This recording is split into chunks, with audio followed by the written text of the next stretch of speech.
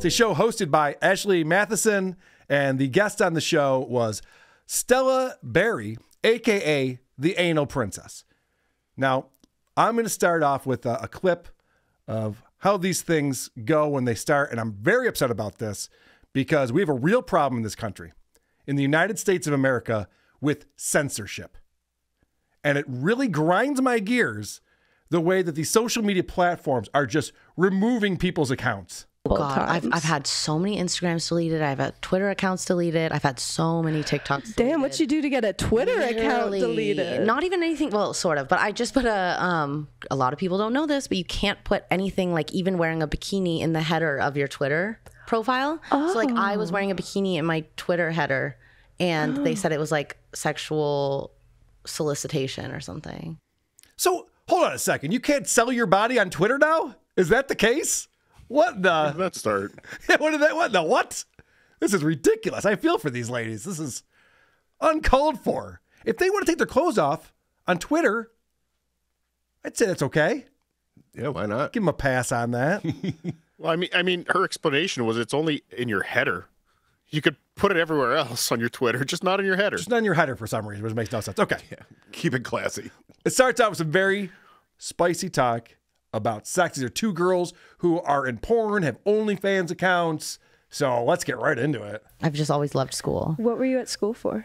I made my own major at NYU in health policy. Ooh. So I combined, like, they have this program there at Gallatin. It's called, it's a school there where you can make your own major and you can pick any classes you want in any of the schools as long as you every term, like, write an essay about what you're doing and justify basically your choices. Mm-hmm. So I was combining philosophy classes, which I love philosophy, and like ethics and civics and history and medical history specifically. When are they gonna get to the fireworks factory? This show needs a male producer to step in and go, we gotta stop talking about what she majored in and where she went to college. Like, no one gives a fuck. Did she just say she just built her own degree at NYU? She just took whatever she wanted? Yes, she created her own major. Yes, it's very easy, apparently, according to her.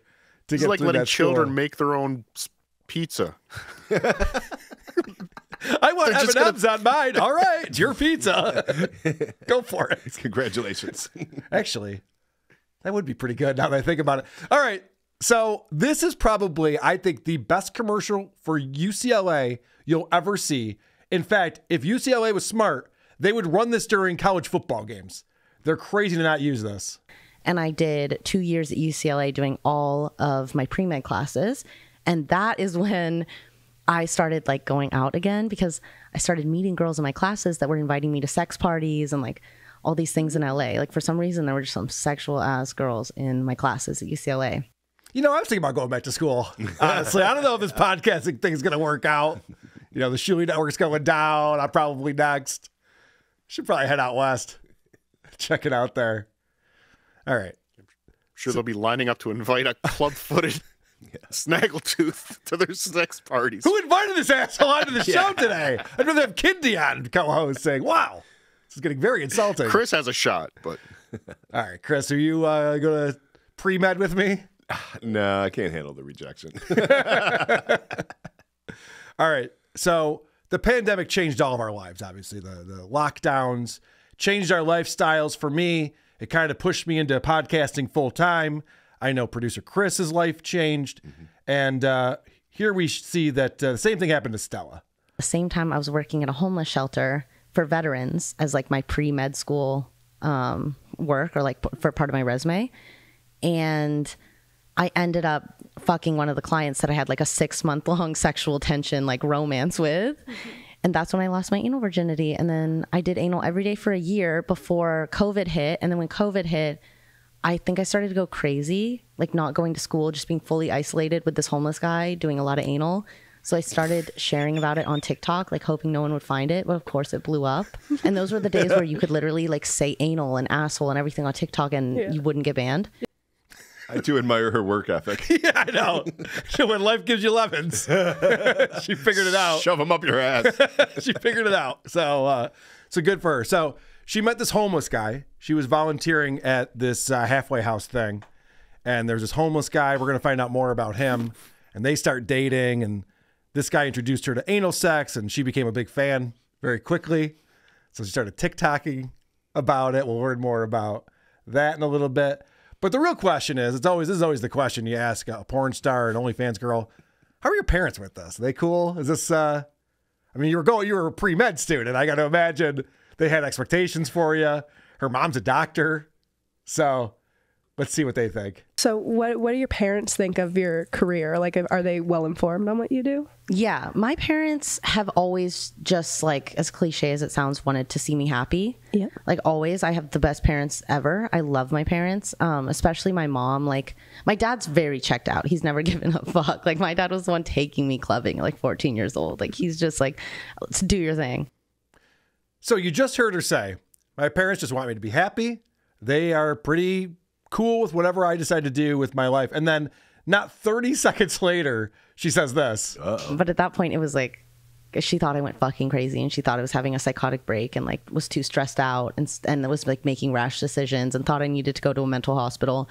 So actually, the way her mom took it was thinking that she was losing her mind and needed to go to a mental hospital when she said, I'm quitting med school and I'm going into porn because I just love anal so much. I can't get enough dicks in my butt. You do look happy in the movies. Yes. But I'm all better now. So the winning formula for going into porn is not what I thought it was. Because when I think of like my favorite charity, of course, boob jobs for runaways, when I think of what brings people into porn, it's not this. Yeah. Like, and I even honestly don't think I would have done this or been confident enough to like create my own kind of value system and be confident in it and not give a fuck, like get over the kind of stigma that's put on this if I hadn't had really supported, loving, unconditional loving parents growing up. Is that usually what porn stars have, is unconditionally loving parents growing up and a family that stays together? Clearly, I'm naive. I thought it was drug addiction. Yeah, I could have sworn it was like an absent father, and drug addiction, and single moms. Huh. All right. Well, news to me. They're very supportive. All right. Yeah. So let's find out. This is actually, after they start talking about it, they keep contradicting themselves.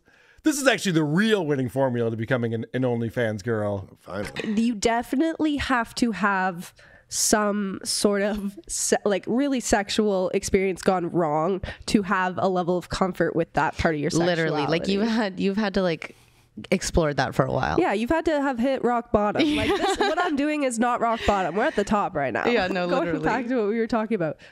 So a traumatic sexual experience or two is what does it. Okay, that makes a little more sense.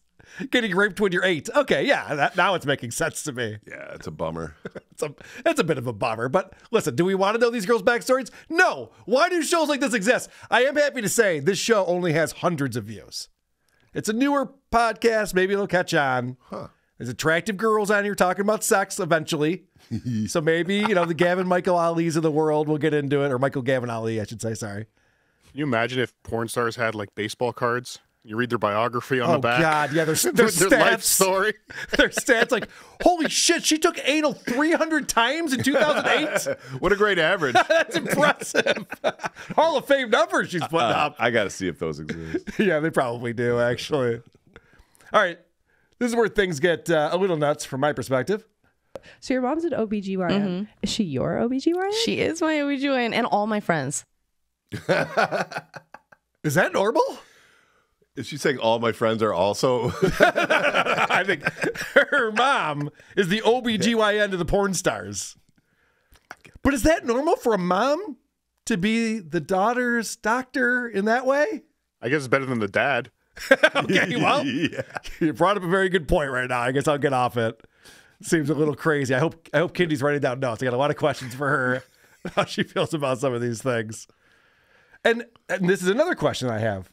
So is she a good doctor? Because Stella claims she's a very good doctor, but this seems weird to me. So she only takes cash. So she doesn't take insurance. So she meets all her patients for like an hour and a half every time, which insurance only pays for 15 minutes with a doctor. Yeah. So already that's like something so rare and hard to find. And on top of that, she's just really smart and detail oriented and detail oriented. I hope. That's good. But is a doctor that doesn't take insurance, that's a good thing? Is that a positive thing? It sounds like she also doesn't have an office or something. Yeah, right. Just makes house calls. Yeah. Back of the nail salon. Meet you in the yard.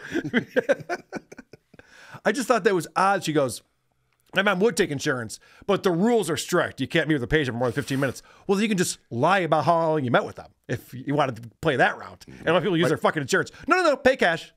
Okay. My mom is a pre-licensed gynecologist. Yes, right. Seems like the back alley kind. Yeah, But pretty inexpensive. So there's that. So her mom is definitely the best. Like she's put in and taken out my last 6 IUDs. Period. Yeah, she's the best. I'm sorry. Is there anyone else having a hard time with this? Am I the only one that thinks it's a little weird? I feel like you guys are just kind of like, yeah, okay, well. I'm a little numb to it. Okay. It's a lot at once. It's a lot going on, right? Yeah, and that's not surprising me, but no, I get what you see here. Okay. It's insane. This is nuts. All right, palate cleanser. This is a weird edit. This actually happens in the show right here.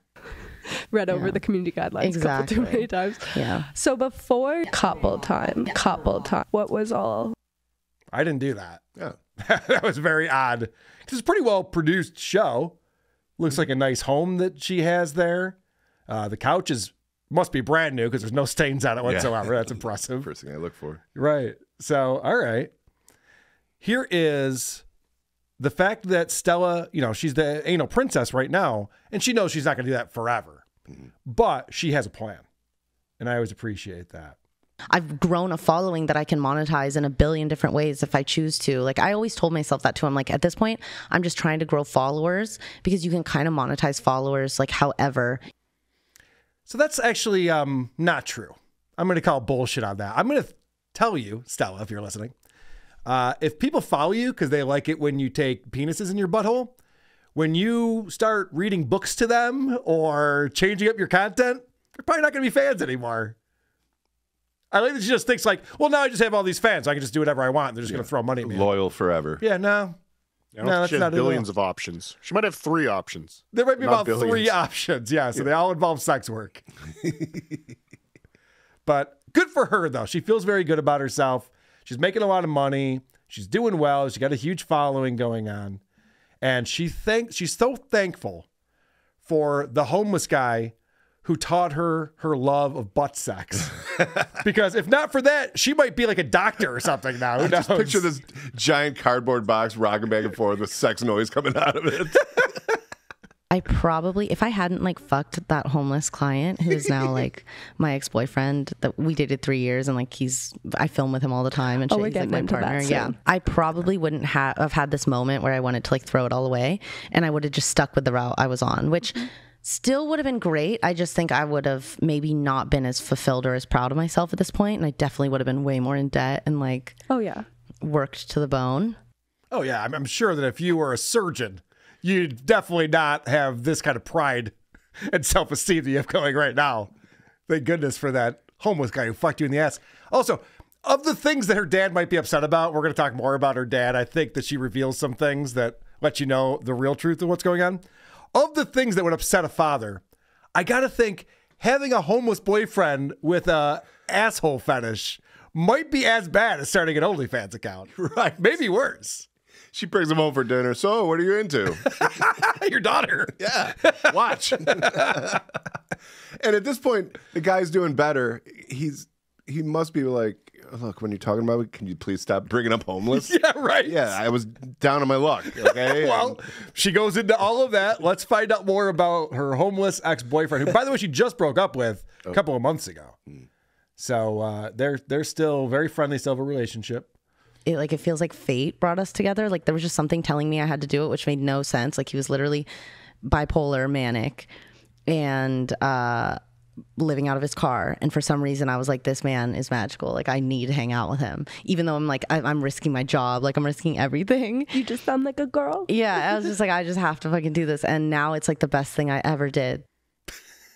That bipolar, manic, homeless guy who's also an alcoholic, the best thing I ever did was hooking up with him. That was a really smart move. So there's hope for us all. Well, I think that's what she's trying to do, give her audience is some hope.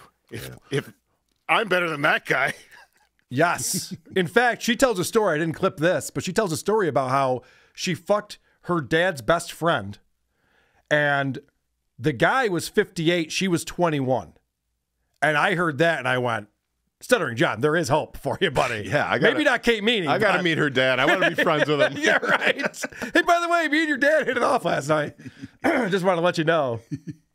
All right. So we're still talking about this homeless guy, the ex-boyfriend, and what he's up to, and how she is now his sugar mama. Like I pay for his rent, I pay for everything he needs, but also like stipulations of that are he stays sober.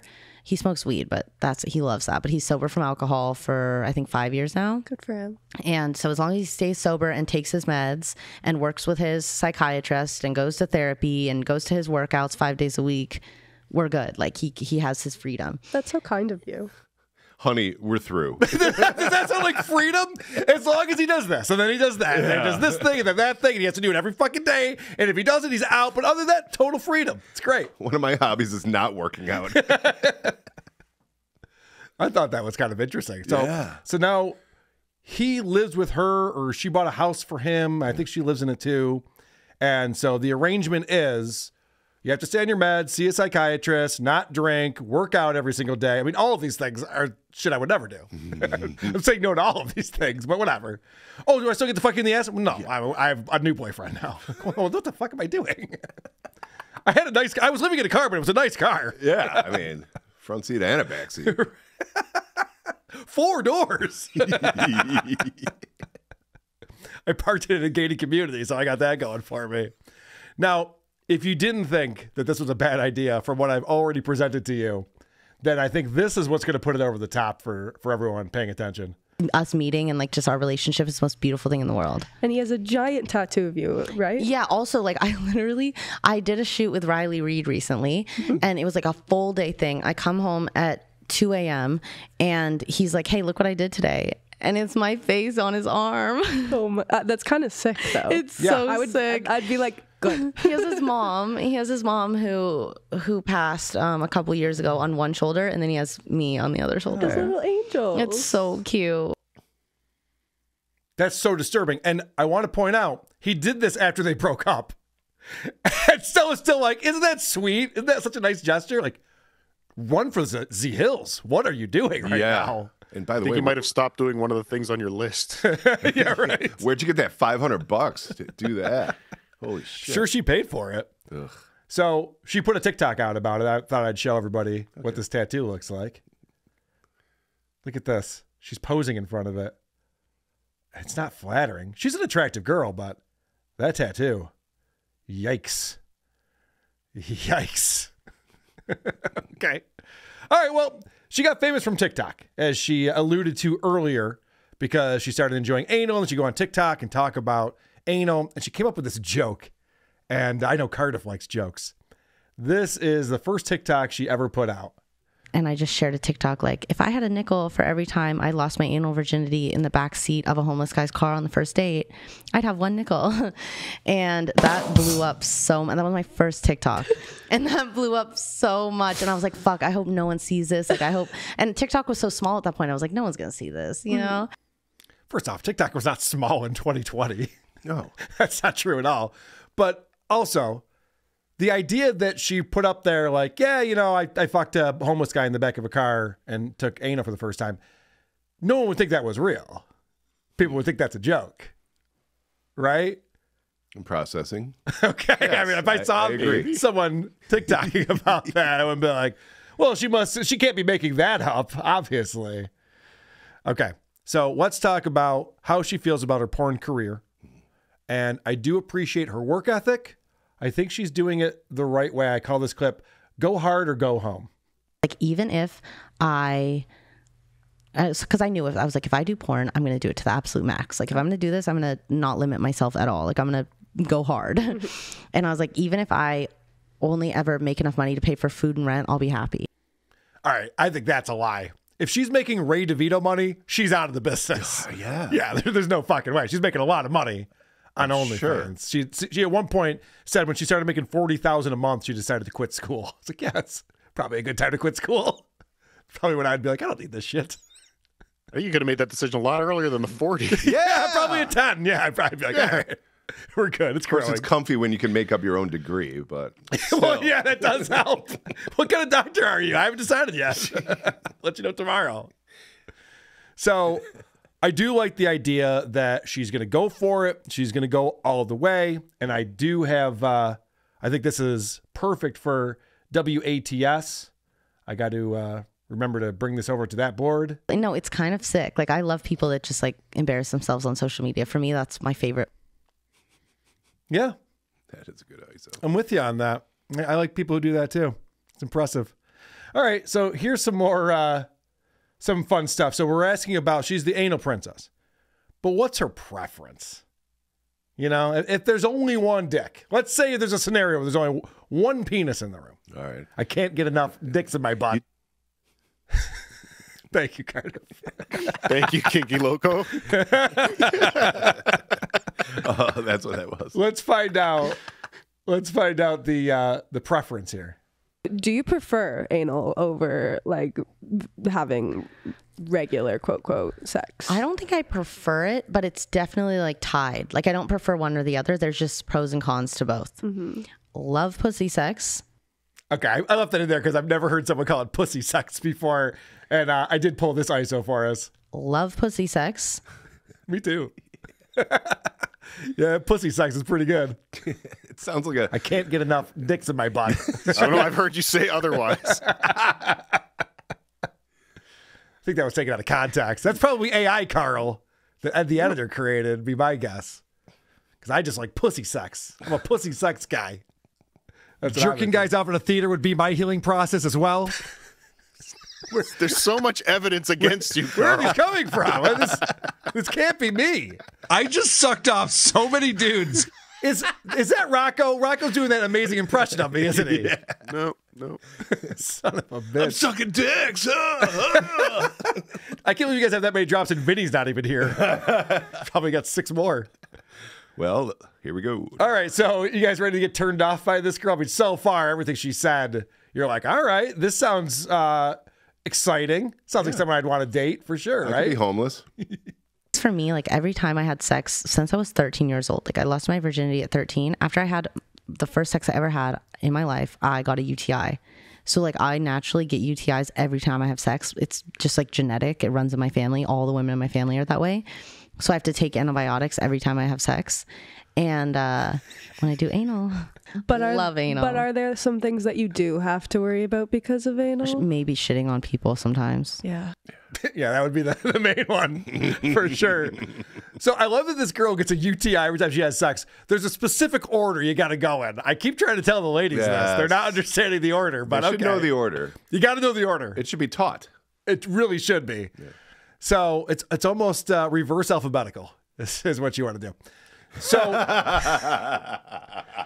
it's crazy to me that she's saying that it's genetic. Almost like John's hemorrhoids now.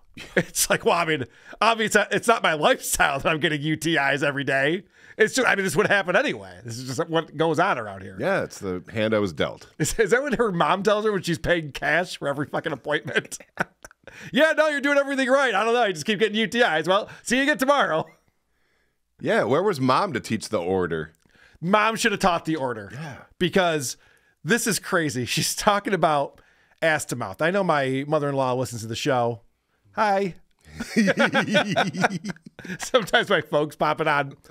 This gets a little nuts. They know you never go ass to mouth. They know. They do know that. I talked to them about through it the war every Thanksgiving. So she talks about going ATM and when that can be dangerous for her. The first time it actually happened, I realized I get strep from putting other people's, like if something was in, like a butt plug was in a girl's butt and I put it in my mouth, that's when I get strep. Because I don't naturally carry strep like in me. Yeah. And so like I'd gone ass to mouth, like a guy would put his dick in my butt and then put it in my mouth 1 billion times. Like I did that the first night I lost my anal virginity. Wow. She spent some time in medical school, she said. Yeah. Oh, no. She said, I cut all this stuff out because it was boring, but she's been studying the female body and that's why she went into med school and all the classes she took in college and everything. I want to know more about how the body works. And then she's like, yeah, but when I grab a butt plug out of some other girl's butt and shove it in my mouth, I get strep and it's bad. Yeah, I would imagine. It sounds pretty bad. But maybe this UTI thing could be genetic. That might have been what inspired her mother to become a gynecologist. Maybe she wanted to solve this. This was her life's mission. And now she's fingering porn stars for cash. So it all worked out. Yeah. Another success story. All right. So now we're talking about ass to mouth, and she did ass to mouth their first time. And at first she didn't know that you have to like clean out those orifices before you do that. Now she does know that, but it's worked out for her. So now we're back on the dad again. For some reason, dad comes back into the conversation. My dad and I don't talk that much. I actually recently just started talking to him more often. And like I said, he's kind of just a free spirit. He doesn't give a fuck what I do. He doesn't talk about a lot of shit with me. He's just like, talk me off. So it started with my parents are so nurturing and caring. They just want me to be happy. And now we're finding out her dad doesn't talk to her.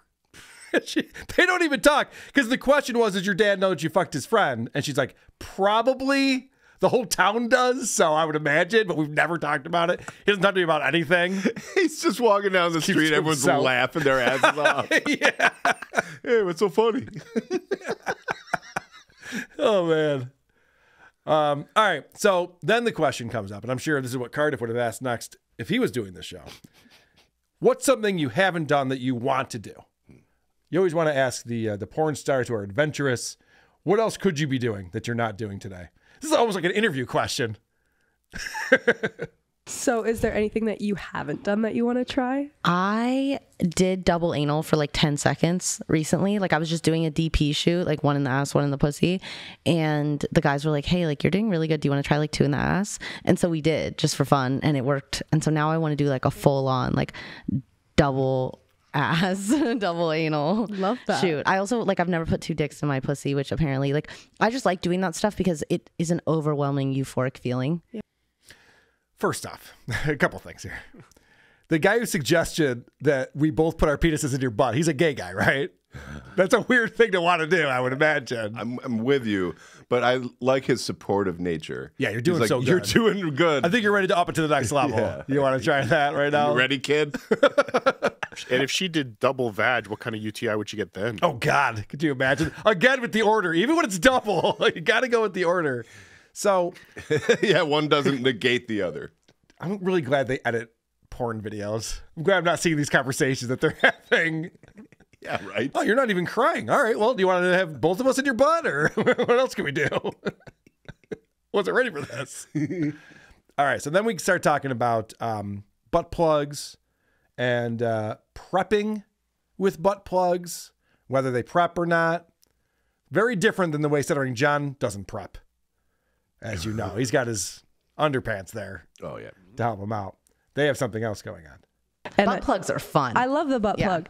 And I didn't think, like, I never used prep for using butt plugs because it's like, whatever, in and Yeah, who out. cares? But then the vibrated one, I guess, was doing some gyrating up there. And when I pulled it out, I was like, what the fuck is this? Thank God I did this over the fucking toilet. Dude, Like, I've had some horrible experiences with butt plugs because you're right. Like, why prepare for them? So, Shadow 3X says her ass is a reverse clown car. I get it. Yeah, so I guess, you know, they're like, well, if I'm going to shove something in my ass, I'm just like by myself. Who cares? We'll just see what happens. And I guess bad things happen quite a bit with that. Then they go on a whole story about anal beads. And she said that her mom's friend had anal beads in her room and they found them when they were little kids and they were playing with them. And the mom's friend came in and said, you got to put that down. Like, what? This is all crazy. I never played with anal beads growing up. G.I. Joes. You sound jealous. I know. What the fuck? I don't have this kind of lifestyle these kids do. You never know. What if they were anal G.I. Joes? Well, they were after I was done with them. Cobra! Why do you think I like that impression so much? I would just sit there with my Cobra Commander going, what is going on here? So I'm reading through the comments underneath this video. Like I said, it's not a ton of views. So the people who are finding it are seeking it out. And I loved this one. I've listened to Stella's origin story like 5 times already on different podcasts. LOL. Well, maybe you should stop watching her being interviewed on podcasts. It's weird. Yeah. Like, if you're a fan of her work, I get it. Sure. However, if you then go, I want to see what she has to say and what she's like as a person, you are a lunatic. Yeah. You're the kind of guy who goes to the bunny ranch for companionship. Yes. You're right. You're like, oh, but can we just like sit and talk about life and stuff? I saw a ball game yesterday. same rate. Do whatever you want. Exactly. Yeah. And then there's another comment on here that says, can you ask questions we don't already know the answers to? I'm such a fan. I want to hear new content. So apparently this woman goes around with her fucking homeless guy taking my anal virginity story. Yes. And the fans are like, whatever. No shit, Sherlock. We get it. Who are these podcasts? WATP.